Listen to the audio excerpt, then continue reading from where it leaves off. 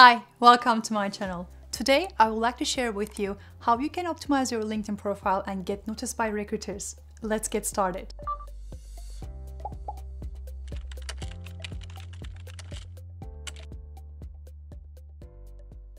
First of all, I would like to say welcome. If it's your first time coming to my channel, welcome to my channel. You will be finding career tips, tricks, LinkedIn optimizations for personal profile and company profile, and even more. But today's topic, I would like to share with you as an ex-LinkedIner how you can optimize your LinkedIn profile and have recruiters find your profile for your dream job. One of the couple points that I want to share with you is optimizing your LinkedIn profile based on what recruiters are searching for.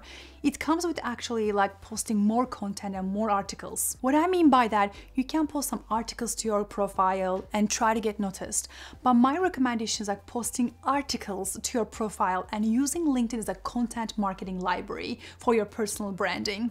This can be like maybe specific to your industry, maybe you're talking about specific topic. For instance, I'll give you an example. Let's say you are a marketing professional and you are very passionate about social media and you really want to find a job in social media category and social media industry. What you can do is like posting articles about social media. Let's say one of the platforms published a new feature and you have been using this feature quite a long time. Maybe you can just write an article about pros and the cons about this feature. This way you'll be like, when you publish something about this topic, you'll be gathering people related to this topic.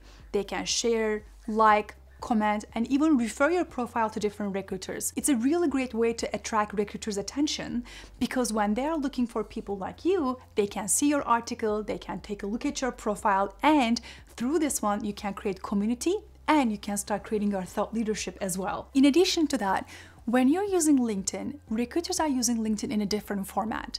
Recruiters are also paying to LinkedIn to find some talent for their companies. One of the main important things you can actually do is to turn on your open candidate feature. This feature is under your private settings. When you turn on this feature, you'll be letting recruiters know that you're looking for a job. So if you don't want to update your network, and if you don't want to say that you're looking for a job, but you still want to signal to recruiters that you're looking for a job, you can activate this feature. Again, this is called Open Candidate, and I'll show you how you can do it on another video, and I'm going to put that on the description below because in step by step, I'll be showing you how you can turn on this feature as well.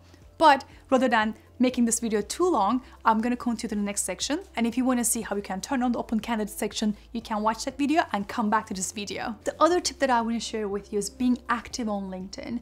The most important thing you can actually do is like maybe building a video resume for your own profile.